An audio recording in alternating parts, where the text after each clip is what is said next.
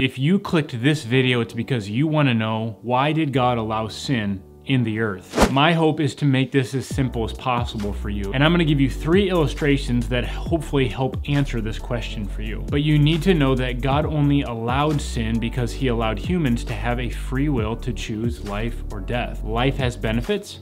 Death has consequences. Matthew 18:18 says, I promise you, God in heaven will allow whatever you allow on earth, but God will not allow anything you do not allow. And God isn't a liar, so he can't pretend to give you a choice and then slap it out of your hand if you're about to make the wrong choice. Free will has to come with the ability of being able to choose the wrong thing. So here we go, 3 illustrations that are going to help you understand why God allowed sin. Number 1, if a parent throws the keys to their car to their teenager and the teenager drives the car into a tree, whose fault was it? It was the teenager's fault. Did the parent allow them to drive into a tree? Well, yes, but it wasn't their fault. They gave them free will to drive the car, and the teenager made a mistake. This is how it is with Adam and Eve. God gave them the keys to the earth, and they drove it into a tree by listening to the devil. The second illustration I want to share is that I believe that God is a lot like a dentist. Now, stay with me. I think you're going to enjoy this. A dentist, at least a good dentist, a dentist is there to help you. Do you agree? Now, the dentist might have to remove something, and it might be painful, and it might hurt. But at the end of the day, why are they doing that? Is it to hurt you or help you?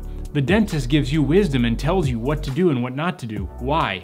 To boss you around? You see, that's some people's view of God, that God just wants to boss us around, that he tells us what we can and can't do because he wants to control us. No, a dentist says brush your teeth twice a day and floss. Why? Come on, help me. Why? To help you. They tell you to quit drinking soda and quit eating so much candy. Again, why? To help you. Now, do they follow you out of that dentist office and control everything you eat? Do they put the toothbrush in your mouth at night and make you floss? No. Why? Because you have a free will. The dentist can give you wisdom, but it's up to you if you use it or not. It's up to you what you do. This is a lot like how God operates. Now, if you get a cavity, is it the dentist's fault? No, you probably didn't do what they told you to do. Proverbs 19:3 says, people ruin their lives by their own foolishness and then are angry at the Lord. A lot of people blame God for their problems. There are people who claim to be an atheist, mad at God because they or someone else made a bad decision, but they blame God.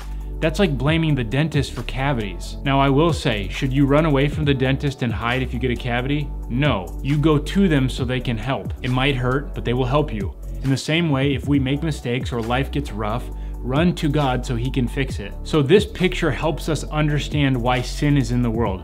Because God is not a controlling God. Like a dentist, he gives wisdom, he makes himself available to help, but he stands on the outside of our life and lets us make our own decisions. The third illustration that I want to share is my marriage. My wife always has an option to walk away.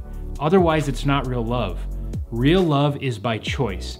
If she is forced to stay with me, does she really have a free will? Now, I don't believe she ever will, but every day she has a choice to leave me. Why? Because she has a free will. Every day, my wife and I choose to stay with each other. We choose to love each other because we have free will. Love does not control. Love does not force. 1 Corinthians 13:5-6 says, love never gives up. Love cares more for others than for self. Love doesn't want what it doesn't have. Love doesn't strut, doesn't have a swelled head. I really wanted you to hear this part. Love doesn't force itself on others, isn't always me first, doesn't fly off the handle, doesn't keep score of the sins of others. And 1 John 4 says God is love. So love doesn't force itself on others. God doesn't force himself on others. God doesn't make you invite him into your life. He doesn't make you obey him. He doesn't make you invite him to the party. God didn't want robots. He wanted a family. Is it really fun for him if you're only spending time with him because he makes you do it? Jesus said, here I am, I stand at the door and knock. If anyone hears my voice and opens the door, I will come in and eat with that person and they with me. So to answer this question as simply as possible,